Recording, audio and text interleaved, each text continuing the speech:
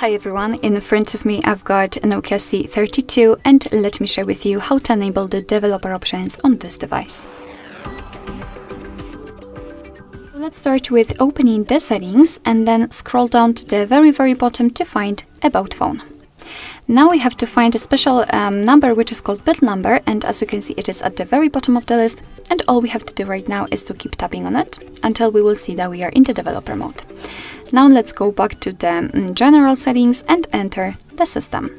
Here we've got the developer options, so let's tap on it, and as you can see we've got plenty of advanced settings which we can customize. So for example we can show the view updates, we can manage the animations here, show surface updates, pointer location.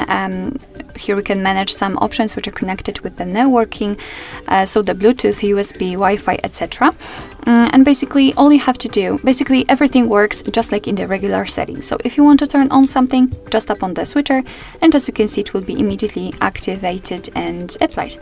Of course you can turn it off the same way, and if you've got the options without the switcher, like here in the window animation scale, just tap on it to open more options.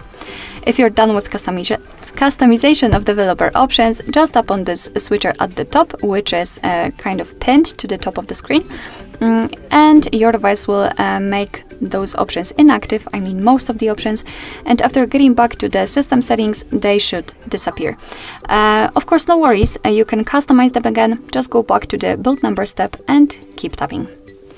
Alright, so that will be all. Thank you so much for watching. I hope that this video was helpful, and if it was, please hit the subscribe button and leave the thumbs up.